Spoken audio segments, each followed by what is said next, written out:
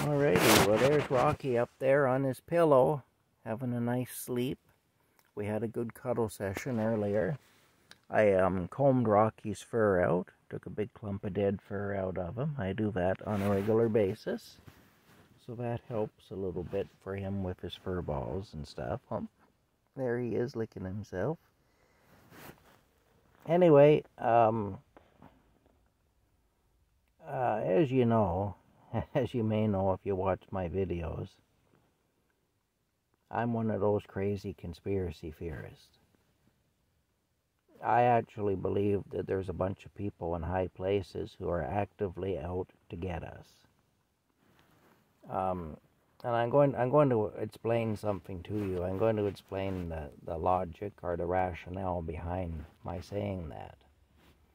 Many of these people have published their plans about what they have planned for us in terms of, putting us into stack and pack type smart cities where we'll be under surveillance and so on.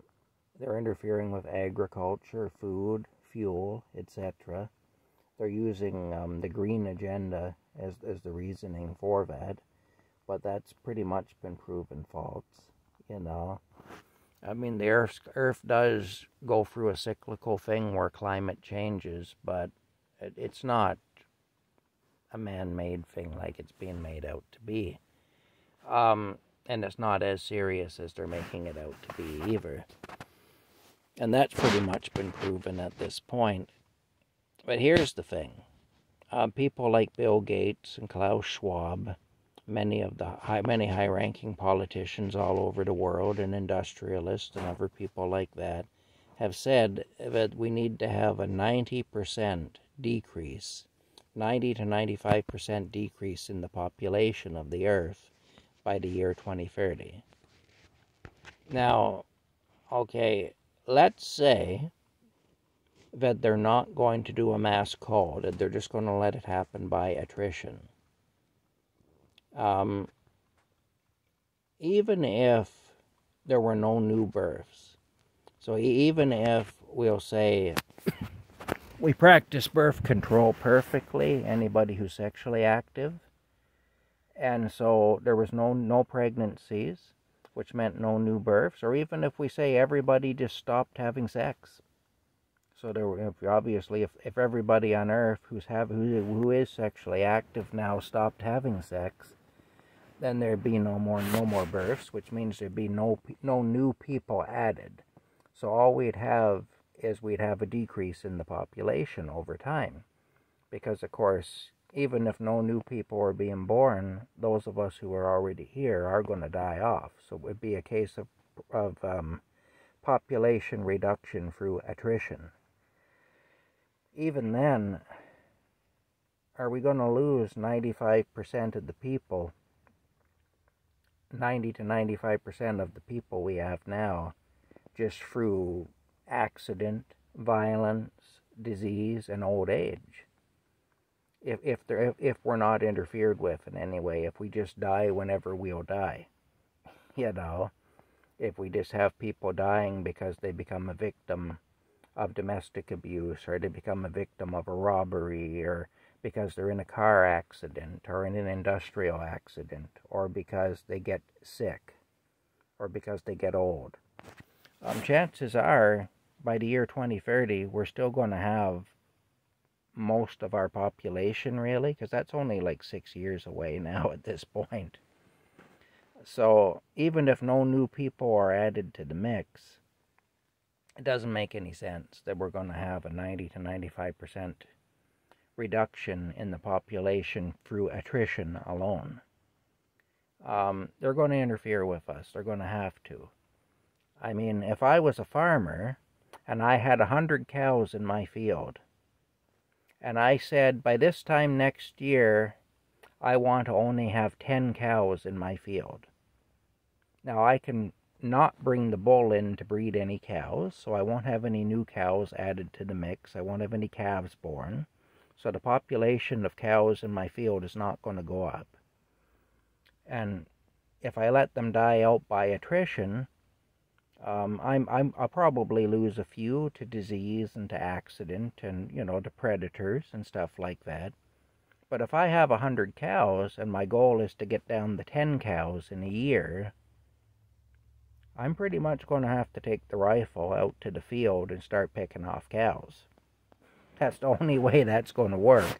Because if I have 100 cows now and my goal is to have 10 cows by this time next year, unless I start picking them off or loading up the stock truck and taking them to the slaughterhouse, unless I pick them off with the rifle or take them to the slaughterhouse, then maybe instead of having 100 cows next year, by this time next year, well, maybe I'll have 97 cows or 95 cows or something. I'm still going to have a lot more cows than I intend to have, unless I do something drastic, unless I actually intentionally cull the herd.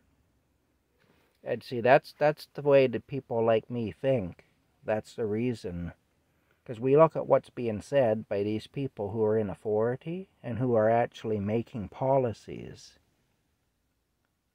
who are actually making health policies, and who are actually making economic policies, and who are actually in the position to declare war, or to have influence over those who are in a position to make those decisions. And look, our Prime Minister, Justin Trudeau, he's heavily influenced by Klaus Schwab and the World Economic Forum. Joe Biden, the U.S. President's another one. Klaus Schwab was recently overheard in a conversation with the French president saying that those dissidents, those people who don't go along with the program, have to be sent to camps. That's a German citizen talking about sending people to camps. That doesn't sound good. Like that's a major problem. Anyway, bottom line is, to my way of thinking, they do intend to interfere with us in a very direct way. They are actively trying to kill us. I don't see how I can see it any differently than that, really. Based upon what they're saying and based upon what they're doing, it just doesn't add up to anything other than that, And they're going to do it, I think a lot of it's going to be done just through deprivation and starvation. They're already denying people like me who they consider dissidents. They're already denying us medical treatment. And they're already making food and heat and so on, all those resources, a lot more expensive so that fewer and fewer people can afford them. Well, if you don't have food, you die. If you don't have heat in the wintertime, if you're living in a northern climate, you die. If you don't have heat, they're just creating a lot of hardship, and they're doing it on purpose. This isn't by accident that all this is happening. The people who run the economy are not stupid people. I used an analogy one time when I was explaining it to my mother, and I'll use that analogy here. If you look at a bus driver who's been a bus driver for a long time, he's been a bus driver for decades. That guy knows his business. He knows driving a bus. He knows his bus's limits, and he knows his bus's capabilities. If that guy suddenly starts to do things, well, let's say he's the guy running the economy. And let's say the passengers are us.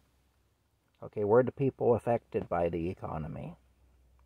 If that bus driver one day starts to do really erratic things and wild things with his bus, and starts doing things with his bus that are beyond the bus's capabilities, then there's really only a few possibilities. It isn't that he doesn't know that what he's doing is going to cause an accident and that people are going to be hurt.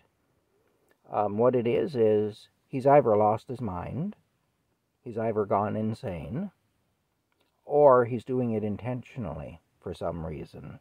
He intends to hurt his passengers for some reason. But it isn't that he suddenly doesn't know his business. It isn't that he suddenly doesn't know how to drive his bus. unless he has had some episode in his mind and he's lost his mind.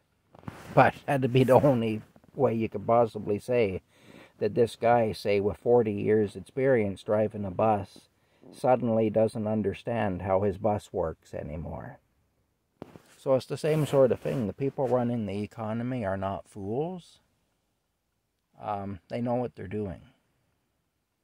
Anyway, bad economy, because we're so dependent on the economy, a bad economy means death for a lot of us. And they know that. Anyway, bottom line is, this is being